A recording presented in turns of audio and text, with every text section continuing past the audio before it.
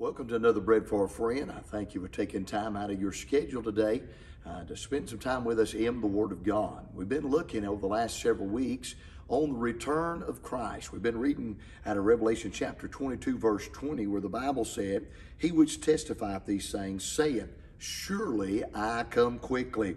Amen. Even so come, Lord Jesus." We've looked at these things concerning the return of Christ. We looked, first of all, at the promise of his return. We've looked at the person that is returning. And then last time we looked at the promptness of his return.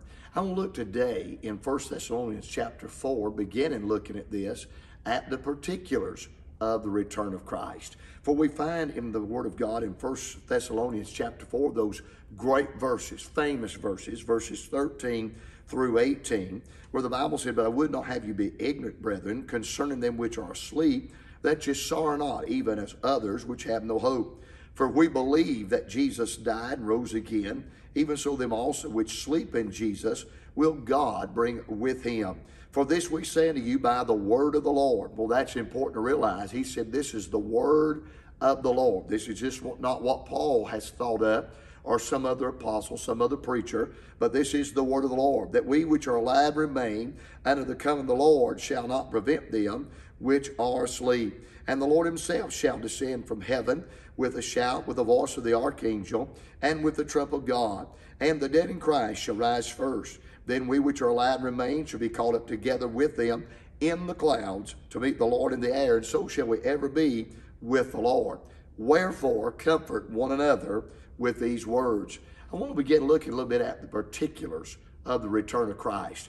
For we find that he is speaking to this church at Thessalonica concerning the returning of the Lord. Matter of fact, if you'll study the book of 1 Thessalonians, all 5 chapters, somewhere in the chapter, he mentions the return of Christ. That's one of the main emphasis of the book of Thessalonians here in 1 Thessalonians. We want to look at some of the particulars here. First of all, one of the particulars, and we're talking about the kind of the order, kind of how things are going to transpire when Christ descends from heaven with a shout, the voice of the archangel and the trump of God. Boy, I'm glad I know he's coming. And it could be today. We look at the world's events, we look at things going on, and as we study the Bible, we know that the coming Lord's drawing nigh. There's no doubt. And I've said it already on one of these Bread for Friends before, and I stress again, we're not really looking for signs, we're listening for the shout. But I'll tell you, we also do know that as we study Scripture, we can see how things are progressively getting worse. And just like the Bible said it would, in the last days, perilous times, that's where we're at. So many things are coming to pass. So the Lord's going to descend from heaven. He's coming back. And I'm glad he is. It could be the day. Are you ready to go if this is the day? Well, the first thing's going to happen, there's going to be a resurrection. For the Bible very clearly tells us this in verse 13 and verse number 14. "But I would not have you be ignorant, brethren, concerning them which are asleep." Now I want to make mention of this. The word asleep and then the word sleep is used in this text of Scripture. Why is Paul using this word asleep or sleep in relation to someone that's died? Well, when you're referring to a saved person, these words are very often used in the New Testament, because for us that are saved, all we're going to do is we're going to rest from our labor. We're going to have rest from the troubles and trials of this life. Just as though we would say that this is not soul sleep. There's false religions out there that talk about souls. That's crazy. The word's just used because we are going to rest from our labor. If we have to go by the grave.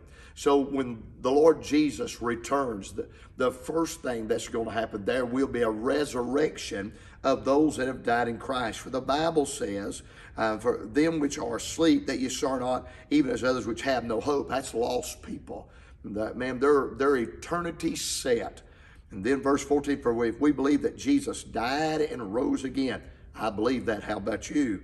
He said, "Even so them which sleep in Jesus will God bring with him." Then also verse 15, "For this we say to you by the word of the Lord, that we which are alive and remain in the coming of the Lord shall not prevent them which are asleep. That word prevent means precede. We're not going up till they get up. So we know that at Christ's return, there will be the resurrection of those who have died in Christ. You can study 1 Corinthians chapter 15, talks quite a bit concerning the resurrection, not only the resurrection of Christ, but the resurrection of believers. So we're going to continue next week, this particulars of the return of Christ. I pray this has been a help to you. If you've had a loved one that's died, they were saved, thank God we're going to see them again. Oh, at the return of Christ, they're getting resurrected. I pray we've been a help to you today. Tune in next time for another Bread for a Friend.